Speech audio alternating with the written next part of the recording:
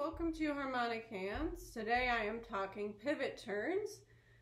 Pivot turns are when we use scales or scalar passages. Basically it's a replacement of the thumb tuck.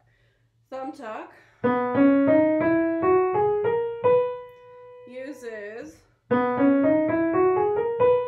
uses this part of the hand and right in here to get that thumb under. And the pivot uses the rotational movement of the forearm to send that thumb right back under there. So I'll do that a few times with my students. The two scales I start the students out on because it's we want them to get used to it on a half step. B major in right hand and B flat major in left hand.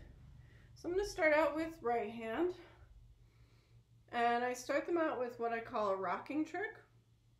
And the rocking trick happens between D sharp and B, 3-1, because that's where we're going to pivot to get that thumb under. So I start them D sharp, thumb, 3 times, and always forward, and then we turn, we keep that weight forward, we keep the elbow forward, and then we just return and shove it in.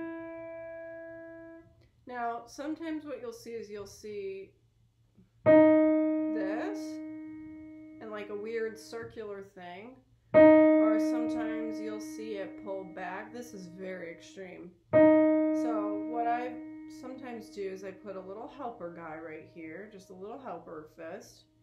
I help them turn, and as long I've noticed, I just figured this out recently. I actually just figured this out. I noticed that if I'm making contact, they'll want to remain in contact with my very relaxed fist. So instead of kind of going up in the air like this and coming back down, or turning and pulling back, I'm making contact with them, and I'm just helping them guide them to the proper location.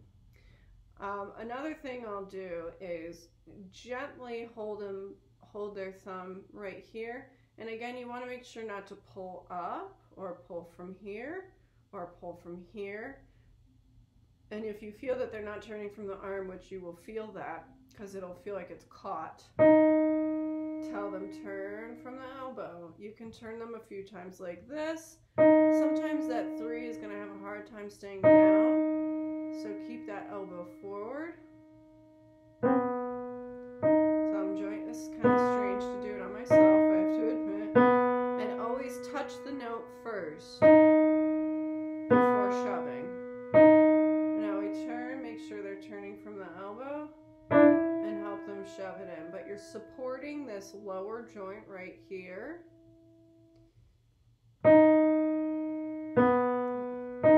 I should film myself doing this with a student. Help them turn from the elbow and then help them shove it in. Now this part I tell them, it's just like an office chair. Like just swivel like an office chair. Alright, so that's, and then we start adding in the notes of the scale after we work on the rocking trick for maybe 1 to 2 weeks.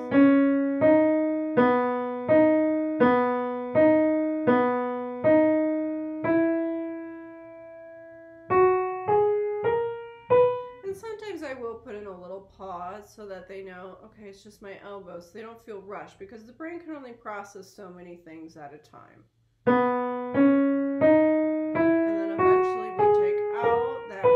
Trick. So now I'm going to reposition my camera to take a look at what I do with left hand. Left hand starts with B flat because that first pivot turn is from B flat to A. So the rocking trick happens between B flat and D. We open up and we shove. Now I feel a little like claustrophobic with the camera right there, so let me try it up. Okay.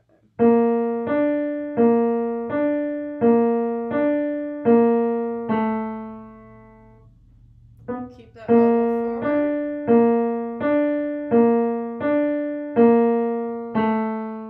And shove it in there.